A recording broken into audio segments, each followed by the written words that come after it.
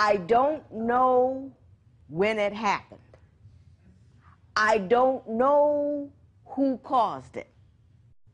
All I know is that at some point in time, the definition of manhood shifted way to the left and down.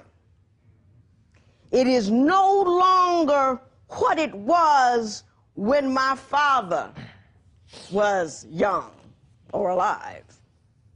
It is no longer what it was when my husband said, "Lynn, will you marry me?" Because how they define manhood is, have I gone out into the world and done my best to bring money into my house?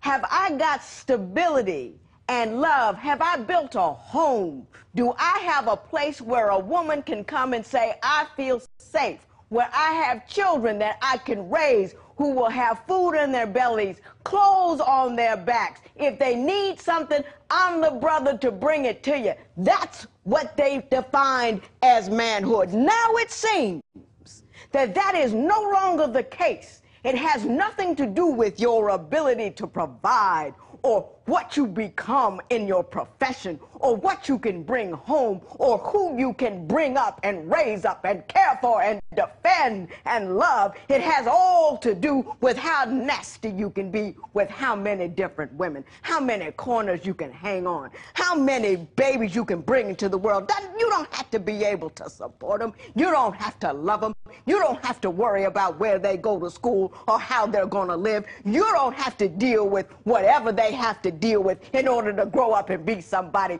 You just were able to make them, and that's it.